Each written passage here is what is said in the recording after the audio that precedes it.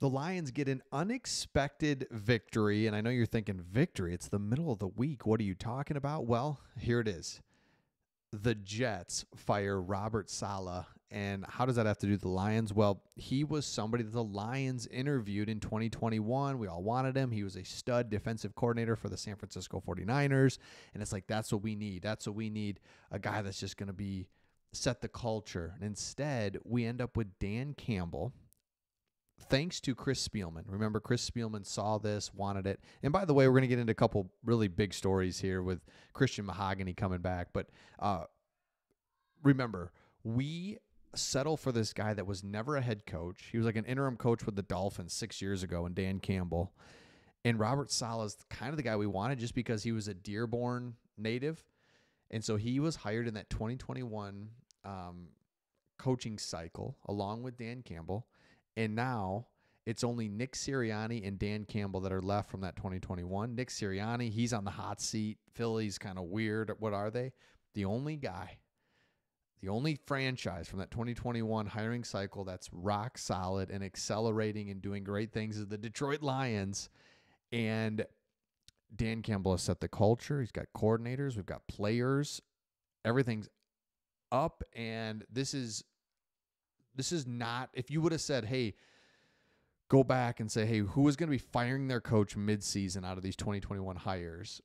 It's like probably the Lions. I don't know. We've never, it's like, no, we're actually opposite. So seeing this and seeing how, man, he was a 2021 hire, boom, he's gone. Nick Sirianni, weird. Press conferences are weird. He's not good with his quarterback. They should be better. They're not doing well. He's going to be gone. Dan Campbell is the guy. And here's what's crazy about it is Dan Campbell is now 27-27-1 with Detroit. Despite starting 4-19, he's delivered the team's first division title in 30 years, 2 playoff wins, which is double the number the franchise had in the previous 60 years. So let's go. We've got something here. And again, it goes back to Chris Spielman. Remember, Chris Spielman said that when he was a broadcaster, he would interview coaches, see programs, see franchises. And he's like, man, I get the X's and O's. I get that. But you've got to be able to build a culture and build a team. And he really pushed for Dan Campbell. So, again, Sheila gets Chris Spielman, which is genius. The guy knows football, been around football. And then Chris Spielman identifies Dan Campbell, of all people. Dan Campbell comes in.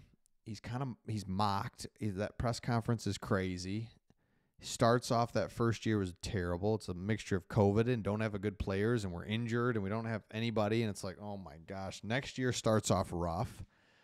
And then from then on, it's been nothing but big wins at Kansas City, at Green Bay, division titles, starting off 3-1 this year.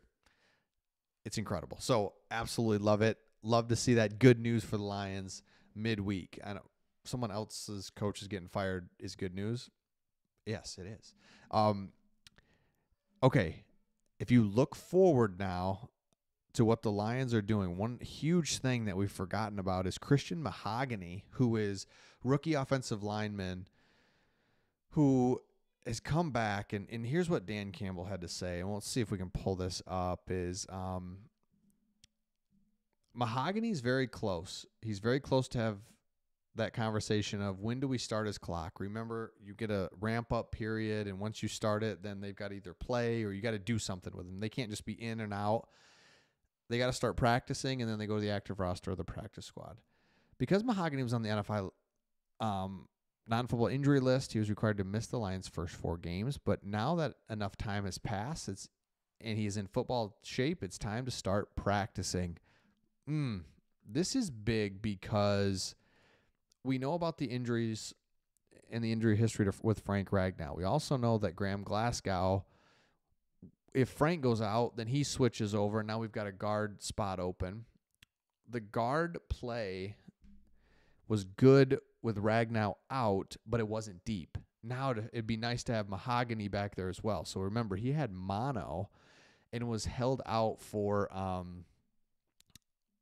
for training camp, everything. He hasn't been here since he was with the team. I mean, so it's like, all right, that's going to take a minute to get him going, but it's nice to see that. I mean, you do think, man, shoot, it's been a month, it's been 6 weeks, it's been longer than that. So he will be good to go at some point, and that's huge.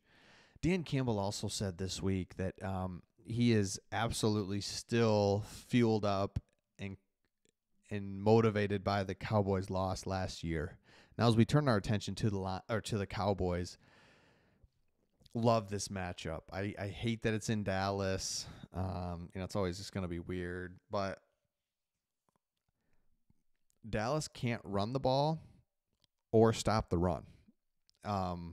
We can run the ball and we can stop the run.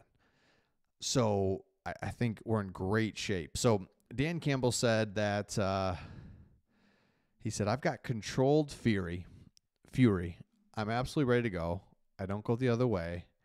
And so our team won't either. We're on a mission. We're not going to feel sorry for ourselves and wallow in everything. We had plays to make. We didn't make them.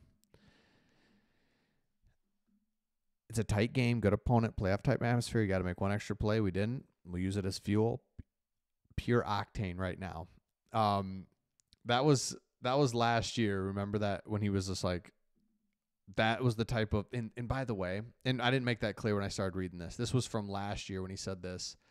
It was like, oh, let's go. This is our coach. This is what we're talking about, right? Bad play goes against them. Lions are in a playoff hunt. They're also in the division hunt. They're in seeding, and you're just like, there goes that huge game. And he's like, nah, pure octane. Like, yes, that's what I'm talking about. So Dan Campbell said, I'm excited for this one. Let's go. And so one of Dan Campbell's superpowers is his ability to motivate, so it should come no surprise. He's willing to tap into his residual frustration from that game to get the best out of his team this week. He's always looking for extra ways to stir up extra inspiration. 100%. That's what I was talking about earlier, right? Dan Campbell, the X's and O's side, I think he's way smarter than people think. It's clear, right? As you watch him and you see the offense, you see the creativity. I mean, you look at the Jets. I mean, they have no creativity offensively, but I think his X's and O's are way underrated. And then I also think his job is to be a team builder, to be a guy that never wavers when things go south. And you've seen it. The whole first year and a half he was here, it was nothing but south. And he's just like, let's keep on going, keep on going, keep on going, keep on going. Next thing you know, it breaks wide open. The Lions are on fire. So let me know your thoughts in the comments. If you're new to the channel, make sure you subscribe. If you've been watching for a while and you haven't hit that subscribe button, man, just hit it. Just hit it. And let me know your thoughts, and we'll see all of you on the next one.